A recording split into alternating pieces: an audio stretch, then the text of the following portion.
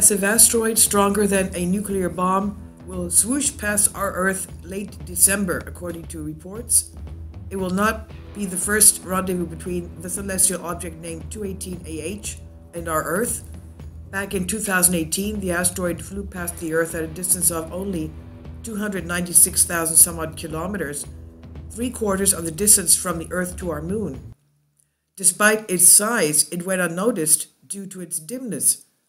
A massive asteroid stronger than a nuclear bomb will swoosh past us in late December, according to NASA's asteroid tracker. Researchers estimate this body will be between 84 and 190 meters. That's about 300 to 600 feet in diameter. It makes it similar to the Tunguska asteroid that allegedly resulted in a 12 megaton explosion over Siberia. NASA classified 2018 AH as a near-Earth object. These types of celestial objects have been put into the Apollo category. It's the most dangerous type because they cross the Earth orbit.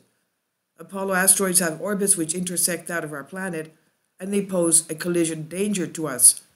NASA says, though, it's unlikely this type of an asteroid will collide with our planet at that time.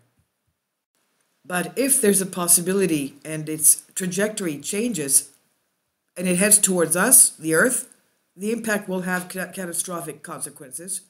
For comparison, the 17-meter meteorite that exploded in the atmosphere over Russia Chelyabinsk in 2013 damaged over 7,000 buildings, resulting in $33 million of damage. 2018 AH asteroid will be the largest known asteroid to pass close to our Earth since the arrival of 2002 JE9 back in 1971.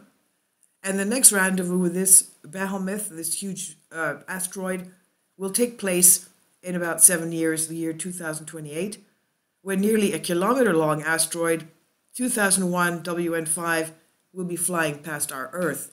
And this is on Sputnik News. Max Gorbachev, please leave your comments. Thank you for your support, and I'm sorry, I do have a head cold. It's getting better. I'm sorry about my voice. Thank you.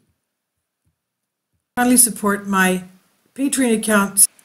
The daily posts are 5 videos daily, and they are totally different from what I have on my YouTube channel.